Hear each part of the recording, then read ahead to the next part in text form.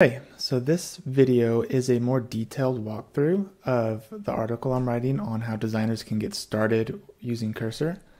So I'll walk you through the setup, kind of the tools I use, and how you can get something published on a live link and start messing around with it. So if you haven't read the article, you can check out the article for more of a high-level thoughts on like when to use Figma, when to use Cursor, and things like that. But I'm going to walk through the tools to get you up and running. So the first thing you'll want to do if you have not done it is download Cursor, get that installed and set up and running. It's pretty simple. They have a great free tier you can use. From there, we'll need to set up a GitHub account if you don't have one. So make sure you sign up for a GitHub account. And then something I love to use is their desktop experience. So you can download that and it gives you a GUI interface where you can kind of interact with the code, commit your changes, and publish it back up to the repo. So you'll want to create your GitHub account, and the next account you'll need is a Vercel account. This is where we'll get our starting template. It's going to be Next.js based, which is React, and this is also where we'll deploy and host our prototype. It's very seamless, very easy to use. Every time you commit a change from GitHub, it automatically gets published, so you don't really ever have to come back here unless you're like troubleshooting your deployment or just getting your live link, right? So go ahead and create a Vercel account. I recommend logging in with your GitHub account, so it's pretty in sync. And then from there, we'll want to head over to their resources and templates. So depending on what kind of prototype you're trying to build, they have a bunch of places to get you started. If you're doing an AI chatbot, you can start with their template.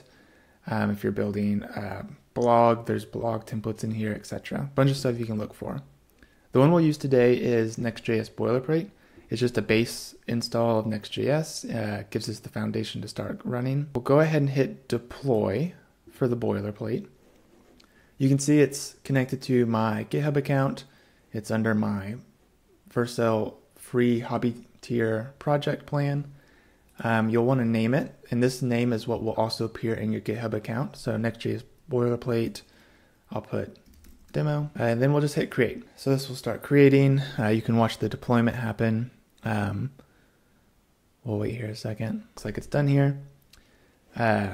Great, everything looks good. So this is the dashboard. You can see kind of the status of it, where it's deployed at. So this is your live URL link. You can access it here, or you can click visit, open it up, and this is our running app. You can share that link with people if you want. You can go to the repository. So this will link back to your GitHub account, and you can kind of see the getting started stuff you need here, which we'll run through in a second, how to get it up and running. And then that's kind of it from here. Once we make some changes, we'll come back to the deployments area, and this is where you can see every time you commit a branch, it'll automatically do a new deploy. If there's any errors or anything, they'll be here. Any failed deployments, they'll be here for you. So those are the two accounts we need. We just need a GitHub account and a Vercel account, and we're ready to go. Remember the GitHub desktop app? I'm going to go ahead and open that up. And what we want to do is clone that repo to our local computer. So you can open it up, and you want to look for clone repository. And whatever you named it in Vercel is the name you'll find here, right? So if you don't see it, you can hit refresh, but we named it Next.js boilerplate demo. That's it. That's the one I want. So we'll select it. The local path is where you want to save it on your computer. You can choose any location. I keep like a projects folder inside of a code folder. So we'll go ahead and save it there. And then we'll just hit clone. And so now it's pulled down onto our computer. We can now open it up inside of Cursor. So I have Cursor open here. Pretty simple. We're going to want to open our project. So you'll navigate to where you saved your project, Next.js boilerplate demo. We'll go ahead and open that up. We have the project open. We can see our files over here, the structure. We'll go through this in a second. But there are a few more things we want to install, so we're not kind of just working from scratch here. So up in the top right, there's these panel icons. We're going to toggle this one, which is our terminal. First command we're going to want to run is npm install.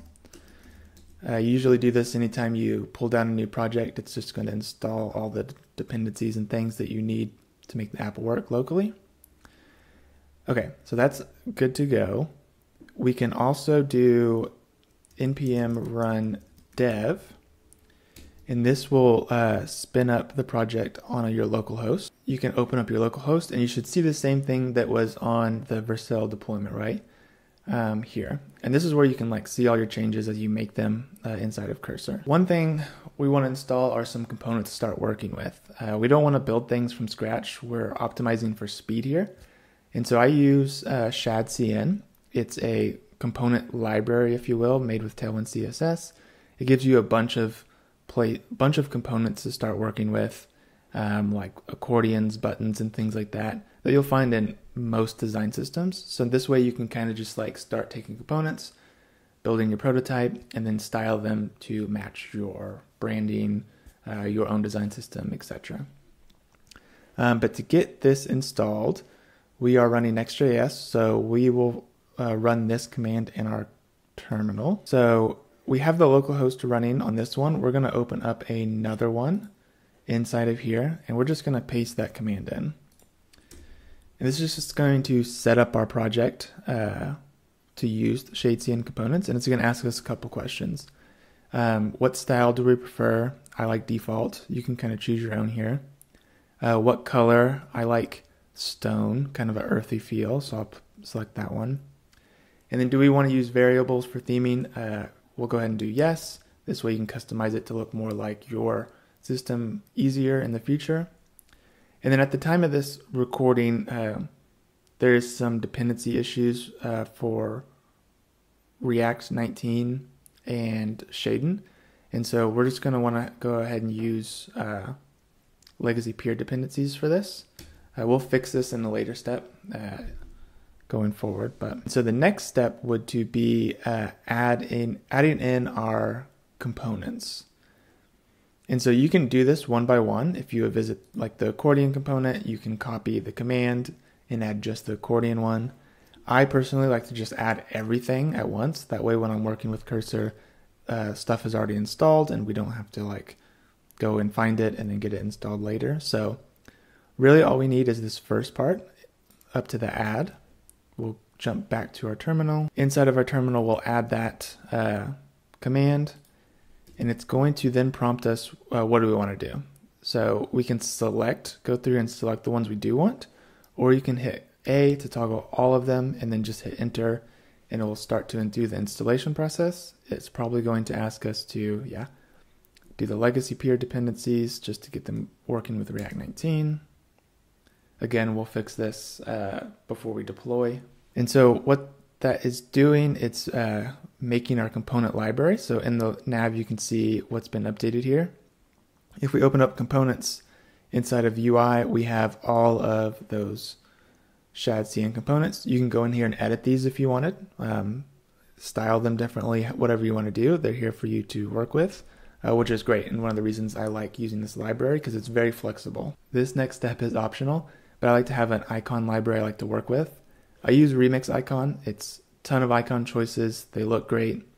You can choose a different one if you want. Have an icon folder full of SVGs that you're going to use. The reason I like this one is they have a nice and convenient package here, npm package here. So we'll go back into our terminal. We'll save that. We will also need to, because we have not fixed the React issue, add in this at the end just for this installation. Great, so now we have the icon library saved. You can browse those icons and add them into wherever you need pretty effortlessly. So we have the project up and running now. It's on our local host. You can start playing with components. That page that we saw is under app page.tsx. Here's where you can kind of start making changes to the home page. So in the top right, you'll hit settings. In here, you can go to models. You can choose the models you want to work with. I usually run with Claude 3.5 Sonnet. It works great. You can add your own API keys if you want, if you have them, and kind of fiddle with the different models you want to work here. Under features, there is a code-based indexing. I come here frequently to just make sure it's synced. So if I'm doing lots of changes, I want to sync it to make sure the AI knows about all of the changes we're making and doesn't like overwrite things. Another huge feature is docs. So if you're working with any special services, you can add them here. So for example, on my last app, I was working with the Pexels API to bring in some images. So I can add their docs link here and then reference that when I'm chatting with AI, which is fantastic. And then the last thing we'll want to do is add project rules. So project rules can help give your AI context on the project and how you like to do things. So like, this is running Next.js. We want to use Tailwind. Here's where my components are. So we'll go ahead and add a new rule. You can name it whatever. We'll name it my custom rules. And then here you can start to paste in. So you can go to this GitHub repo of awesome cursor rules and browse through them to like kind of copy one that you want to use or take pieces from different ones to start building your own. I do have my own, so I'm going to paste that one in. So I will paste in my rules here. And it kind of just details on like how I want things to work. You know, I want it to use TypeScript, Next.js, or use Shadcn components. Any motion should be Framer. Another key section I like to do is show it how to organize things. So like if it's making new pages, new components, it knows where to put them, where I can then go find them pretty easily. So we'll go ahead and hit Command Save. Our rules are ready to go. It now lives in this new file that's created under rules. Okay, and then so I did mention about a legacy peer dependency earlier. Fix that, we'll go to package.json. I'll provide this code for you, but I'm just going to paste it in here. That kind of fixes some deployment errors we'll get if you don't at the moment. So we'll hit Command Save, go back to our terminal and hit Control C. That'll stop what's running. We're going to do npm install again, and then we can do npm run dev to get our local host back up and running. And what we really just did is change the React version to the stable version, which is 18 point something. And then I removed no linting on the builds. Okay, so now that that's working, so you had to work with the AI. So I'm going to open up our page. This is the one we're going to want to edit. There's kind of two modes to work with Cursor's AI. You can, up in the top right, toggle this pane open, and you can have Composer. You can work with chat if you just want to like chat with an AI and then like ask it questions, try to troubleshoot things. Composer will be more like sweeping changes, and this is an agent.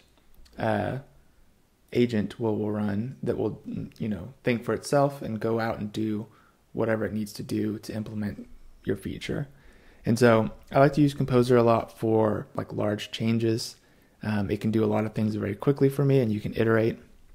And so what we'll do here is we have the page referenced here. You can also add any other reference pages you might want if you're working on multiple files. But for now, we'll just do something simple.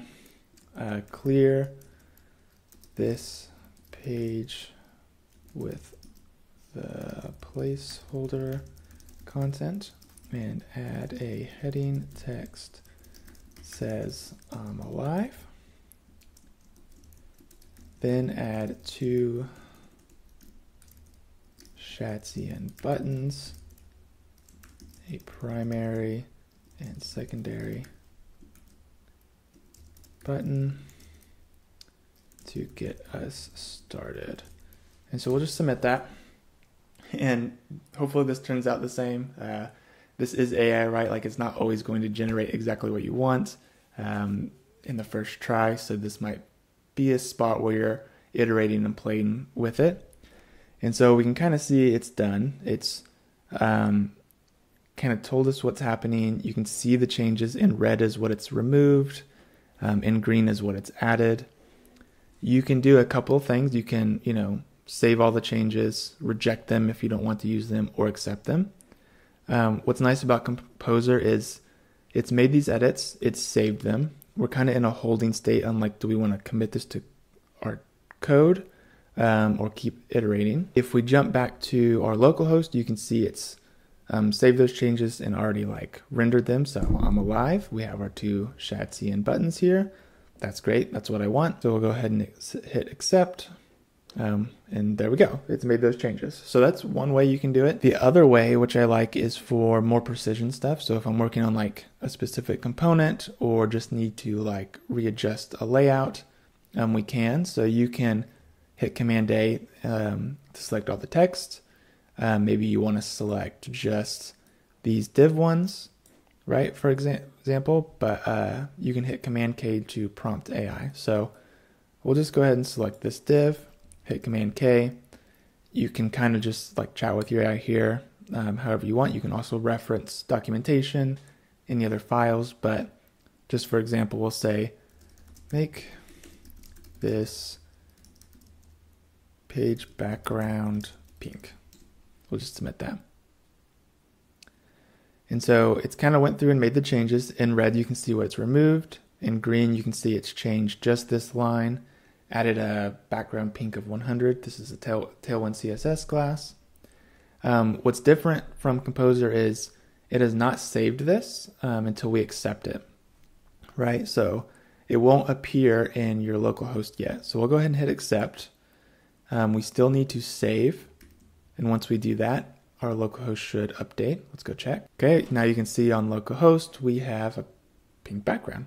Great. And so the final step I'll walk through on how I usually work is, I'm working locally, making some of these changes, and now I want to, save them and get them deployed to that link. So maybe I can share it.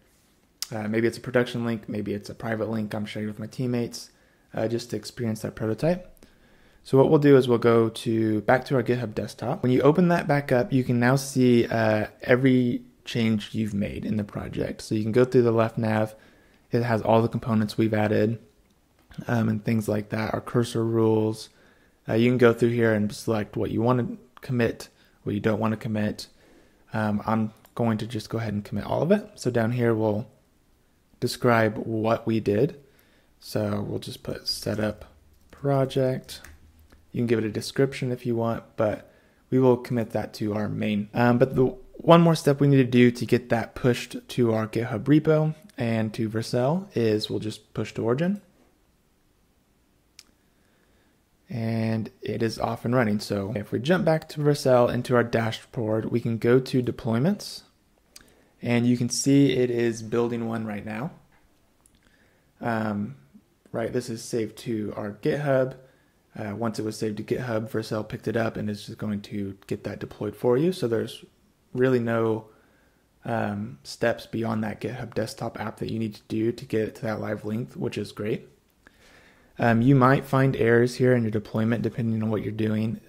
If you do, just open up that deployment one. It will give you logs. You can copy that and go back to Cursor's Composer, paste that in, have it troubleshoot for you until you can get like your build deployed. Okay, so this deployment is ready. You can see the preview. I'm alive. If we go ahead and visit that, there it is. It's on a working URL we can share with people. And so that's kind of how I work with Cursor and kind of the tools I use to start prototyping things, building components, building apps, etc. So enjoy.